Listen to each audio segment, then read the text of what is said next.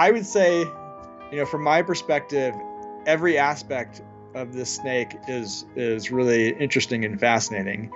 From the fact that it's able to jump, very few snakes can jump, to controlling itself in the air, gliding well, not failing, not tumbling out of the air.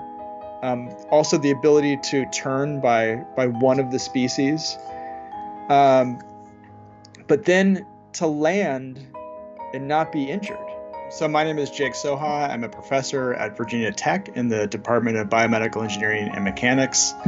I'm actually a biologist, but I work at the intersection of biology and engineering. My lab studies a range of things, and one of the things that we study are how animals move.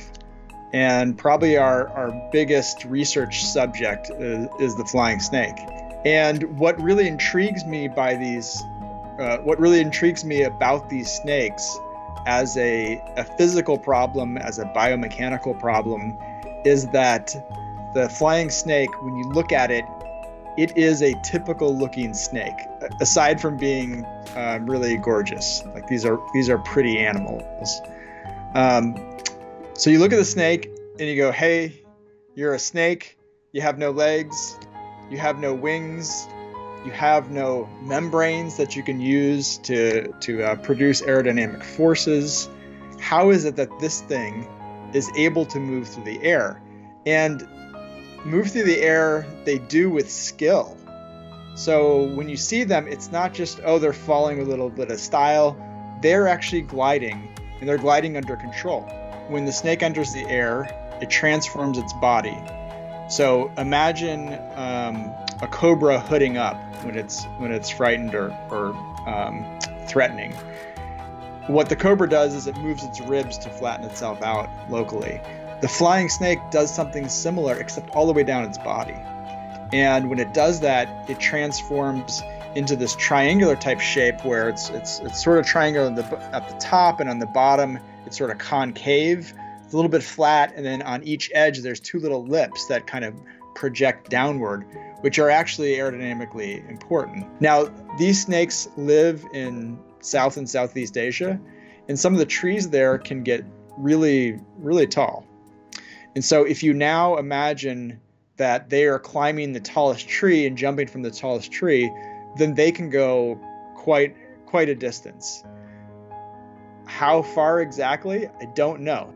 On the web, I've seen many stories in many places where they say, oh, these snakes can go 100 meters. Well, the 100 meters thing, I've never seen it in any of my experiments, and nowhere in the literature is there an actual record of a 100-meter glide. They could do it, by the way. In theory, they're perfectly capable of it. We just we've never recorded it.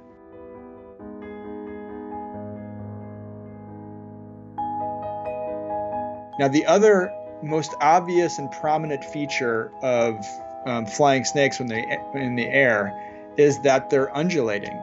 And what the undulation is the head moving back and forth, and it's creating waves to the side.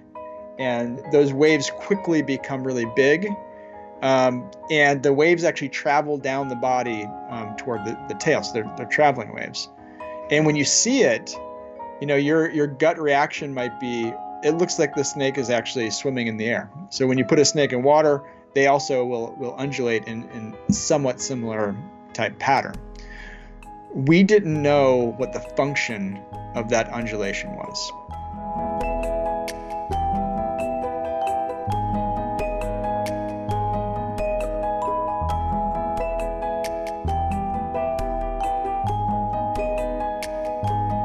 Well, let me say, there's also a coincidence, and it is that I happen to be hired here at Virginia Tech, and while I was here, they built a new arts facility, and as part of this arts facility, they built a cube, or something called the Cube. And the Cube is a black box theater that's 4 stories. And what's unique about the facility is that they designed it as an integrative place for art and science and technology. And so they equipped it with a motion capture system. 24 cameras, 23 of which we actually used, ringing this whole facility, so that if you want to do studies of motion, you could do it in this space. And so if you're not familiar with motion capture, think about the animation that's used now, where you put all these points on a person, and then you're tracking it with multiple cameras, and then now you have this 3D representation of that person, right? We did the same thing except for snakes.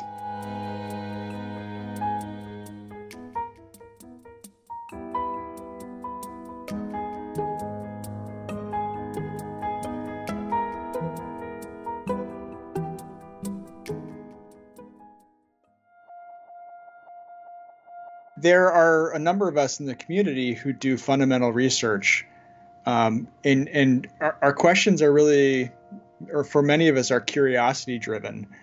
And we do studies, for example, let's say you're looking at the locomotion of an insect and you're looking at its movement patterns, you're studying when their muscles are firing, you're studying their material properties of their body, and someone comes along and says, well, why are you doing that? What is the benefit to society? And my answer is that that fundamental knowledge is important to society. We don't ever necessarily know exactly when that will be used, but it forms a foundation for our knowledge. And in the case of robotics, understanding how animals move, they do so in a broad range of ways. And if we understand what's important and what's not important, we are able to provide templates of how that thing moves. So if an engineer comes along and says, hey, we need something that's able to go over really diverse terrain where you have lots of rocks and all kinds of things, well, you go, well, you know what? A multi-legged animal is able to handle that really easily.